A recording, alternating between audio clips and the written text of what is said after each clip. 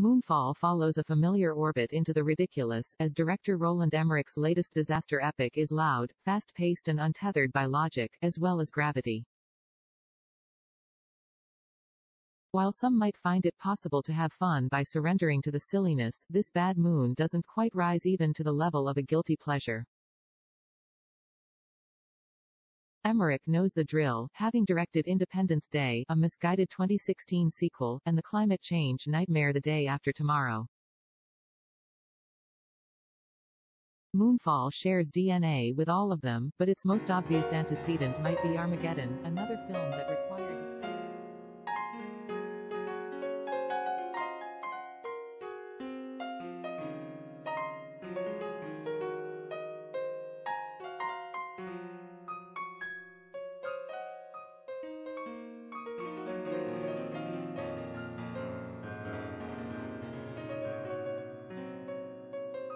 shambles.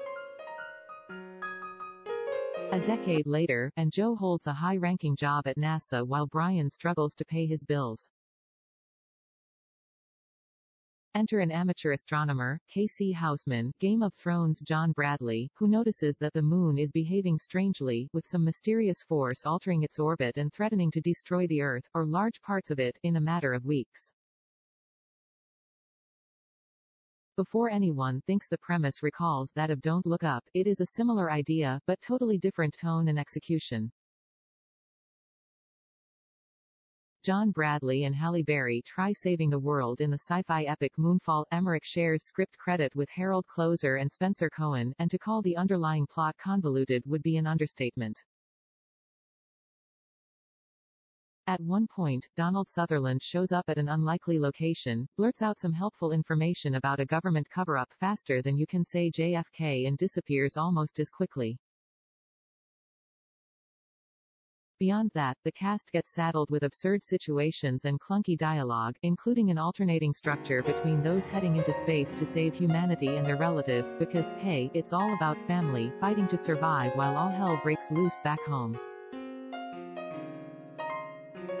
Bradley might be the only one to emerge unscathed from the wreckage, making the most of what's essentially the Jeff Goldblum role in Independence Day as the resourceful outsider and relatable nerd who outsmarts all the NASA brainiacs, after having been dismissed as a crackpot. Those parallels underscore how derivative Moonfall feels, which makes Emmerich's recent interview, in which he lamented about comic book movies ruining the film industry, rather galling. Although it's obviously true that Hollywood's reliance on sequels makes it more difficult to gamble on big original concepts, as the director suggests, that argument doesn't carry much weight when promoting a vehicle that recycles past hits, just with a different, and particularly literal, the sky is falling disaster.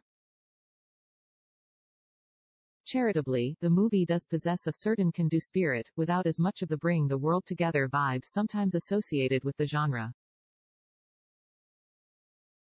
Moonfall might have already been a long shot to light up the box office, in part for the reasons Emmerich has outlined, but a less headache-inducing premise surely would have helped its cause. I didn't come this far to fail, Brian states with square-jawed earnestness, but in terms of the movie, if not the mission, by then, it's already too late.